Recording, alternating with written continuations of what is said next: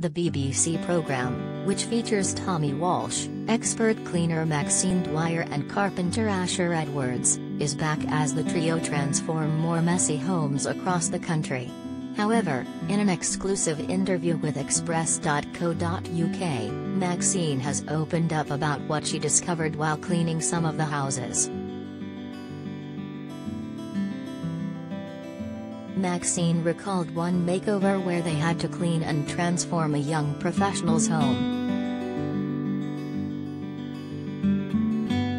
The cleaner admitted that poor Tommy and Asher didn't have the stomach for some of the projects as they both ended up retching.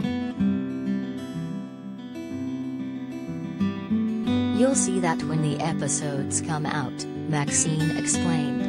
It was the young professional's washroom where I had to put a special suit on, and I asked Tash if I could borrow a screwdriver to dig out the black stuff in the toilet.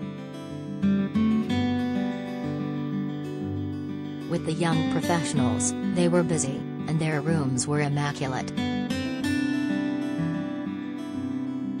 She continued, but when it came to sharing the cleaning tasks, they didn't want to clean the bathrooms, for example.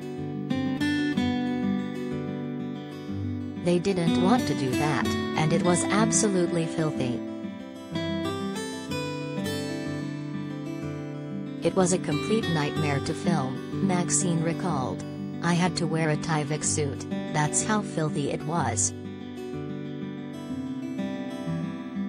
Clean It, Fix It, which first aired last year, instantly became a hit with viewers as they watched the experts giving people's houses a grand makeover. Maxine went on to explain their work schedule is tiring as they have to complete each job within a day. We have one day and of course, you know how filming is, it's all stop and start, Maxine said. You have a break, then the rain comes, and we stop again. It's well crazy and tiring.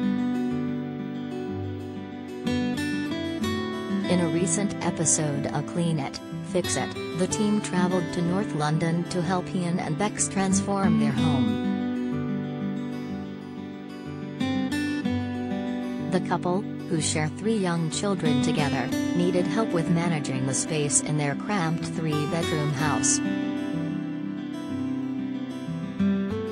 In one day, the experts had to transform the living room from an overrun play area into a space fit for all the family.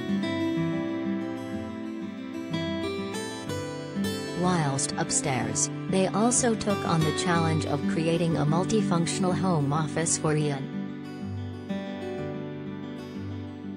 As Tommy inspected the upstairs space, he pointed out, I can see why it's not an ideal place to have a workstation. It's dark in here and the storage isn't the best.